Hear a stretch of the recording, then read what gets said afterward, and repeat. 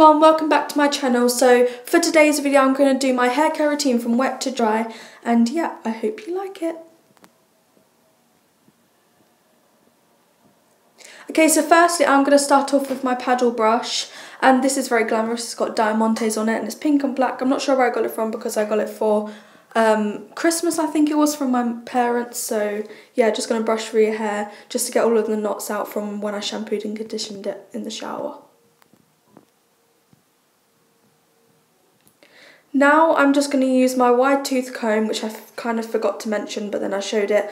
Again, I'm not too sure where I came from. I got it in like this little pack thing from a shop. I can't remember, but any wide tooth comb would help. Like the smaller wide tooth combs are so much more damaging on the hair when you've got wet hair, and so the bigger ones will be so much more easier to use. For my shampoo, I used the Herbal Essences Be Strong shampoo, which is honestly amazing. With it, I also had the conditioner. They are really good together.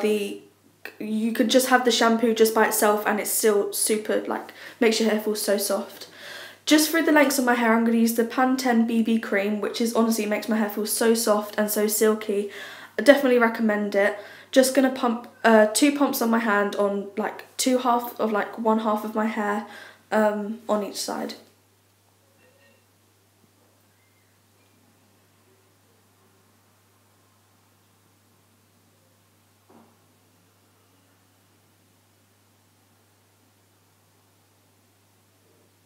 Just having a little sing-a-song here.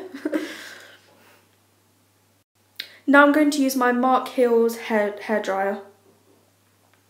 So just blow dry my hair like you would usually blow dry it.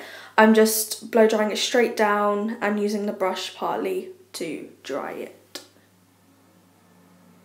Now that I'm finished drying the roots of my hair, I will, what would I do? I'll pull it into a high bun just so I don't really like to blow dry all of my hair.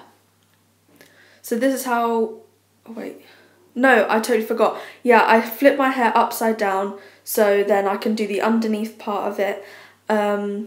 Yeah, so that's what I would do with that.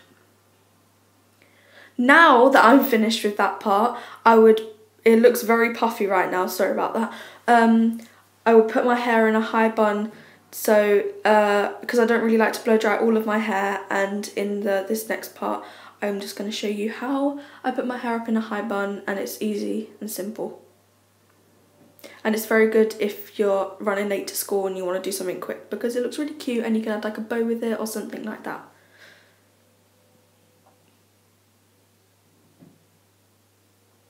So that is it, guys. Thank you for watching. Remember to give the video a massive thumbs up if you enjoyed it. And yeah, that's how I do my wet to dry hair care routine. So thank you for watching. See you soon. Bye.